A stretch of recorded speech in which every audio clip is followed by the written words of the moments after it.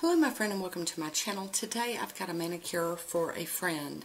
On Instagram, one of my dear friends, Paws, made a post that they had just got some devastating news. That her husband had been diagnosed with esophageal cancer. So some of the girls together here on YouTube and Instagram are getting together to do manicures to show awareness, to show support to Paws, and we're all going to keep our fingers crossed and hope that her husband's treatment goes really, really well and he gets better soon. But Paws has been following me for almost as long as I've had a channel. She's just a sweet, sweet gal, and she doesn't make videos on YouTube, but she does post her manicures on Instagram. I will leave her link down below. She does some of the most amazing and fantastic manicures you'll ever see. So I hope you go and check out her manicures on her page. Today we're doing purple because that's the color for awareness, and I have got on my base coat, which I'm using this Starting Over by American Classics. It's for After Artificial and Gel Nails. I'm giving that a shot. And on my base is Glam Polish, and this is For the Stranded Witch or Wizard. It's just crazy pretty. Today I'll also be using this Kiss Gel Strong, and this one is called Happiness. This is one that my friend Cherie sent me. I'm also going to be using this Bundle Monster plate. It's plate number 321. It's got the awareness ribbons on it. I've got an old AliExpress stamper and my Beauty Big Bang scraper. And I'm going to stamp, I've already done my thumb and you can barely see it. I'm hoping after I top coat it, it'll pop a little better. But I'm going to put that same image on my ring finger. And in honor of Paws, she's like the water marbling queen. I'm going to do a little bit of water marbling here in just a little bit on the other nails. So let's go ahead and quit rambling and get to stamping. Now, this is not a stamping polish, but as many of you guys know, a lot of regular polishes work great for stamping. So here we go. There we go. So I'm hoping that these will pop a little better after I do my top coat. And if not, I will go in with something and kind of maybe trace out the designs. Because I'm not really good at freehand, but, you know, when we have a pattern like this, we as in me, I can like sometimes follow it a little bit. Maybe not perfect. But today I'm going to be water marbling. I'm going to have to get my fingertips ready. I'm going to be using this Kiss Gel Strong, same polish I just used, called Happiness.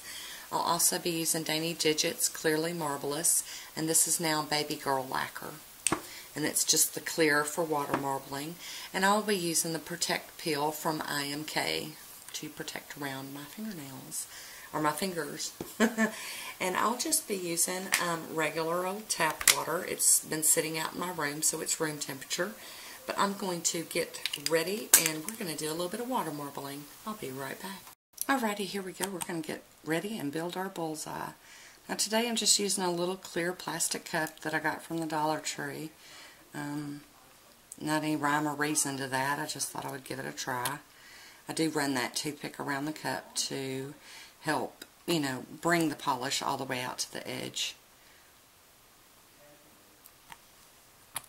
And I'm just putting in drops of the purple and drops, drops of the clear. I just spilled some on the side of the bottle. Yep, you could see that. I couldn't tell if it was in frame or not.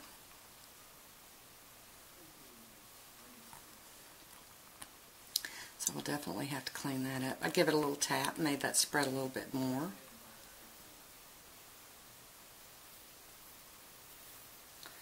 And there we go. I'm going to do one more of the purple, and then we're going to start drawing in a design. And I didn't really have anything planned. I just wanted to make sure to do a little bit of water marbling.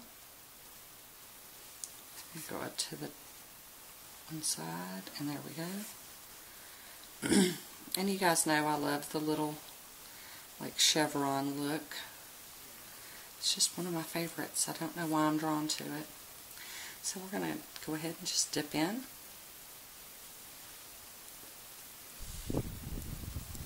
Start trying to clean up some of this excess polish. And if it's drying on you, you can blow on it. Like that, real light, and it'll help make it dry faster so you can get it all cleaned up and out of the way. Oh, there we go. Yes. Okay, now I like to bust the seal on my water marble, just in case, because I have had it pull up before. So I like to just kind of go around the nail and make sure that I've got it, you know, somewhat broken. Break that seal. There we go. Getting all crazy. There we go. That turned out really good. I'm digging it. Alright, we're going to repeat that same process. Start with the purple. And let's get it to the edge.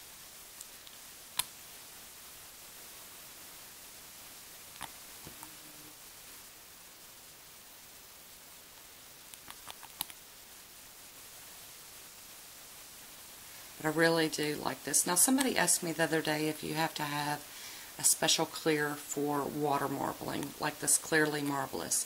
Necessarily, you do not have to have a special one. They do seem to work a little bit better, but I have good luck. I've had good luck in the past with the Sally Hansen Complete Salon Manicure. I think it's cleared for takeoff. That's worked out really well. And then there was an OPI top coat that I used one time that worked really well. But, you know, just play with it and see what works for you. And if you hear snoring, Cotton is in here with me. He is resting. So, there we go. We've got another one ready.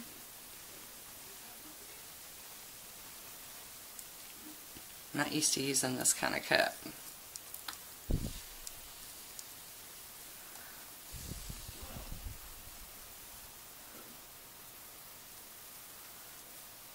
It seems to be working pretty well.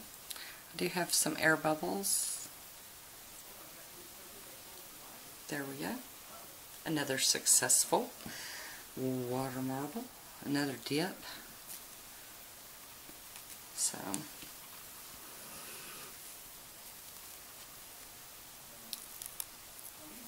I'm just going up under this latex and just pulling it till it snaps. Because that's how I do. And there we go. Alright, one more. We're going to do this pinky, and then this part of it will be done. We'll have to do some cleanup and some top coat.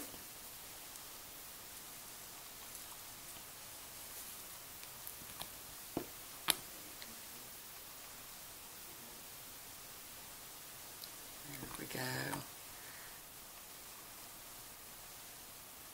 Sorry, I'm kind of concentrating. I get a little quiet sometimes. That's normally why I do voiceovers, but I don't have the luxury of that at this point, so I just needed to get this one recorded. And I know that when I do straight recordings like this, that my videos are normally longer. I apologize for that, but we got to do what we got to do. I'm going to put in another drop because that didn't open up quite well. There we go. And there we go. Last drop. So we're going to draw in the design again.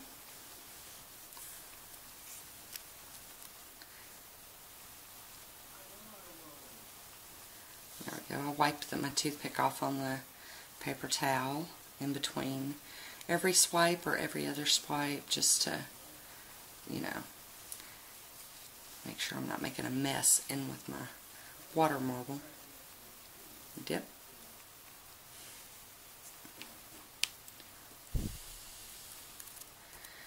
Here we go.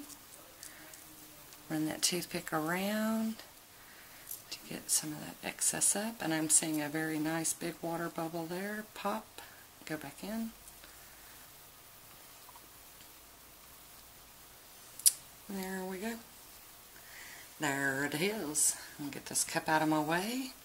And just like before, I'm going to run this toothpick around, break that seal, and then we're going to snap this one off.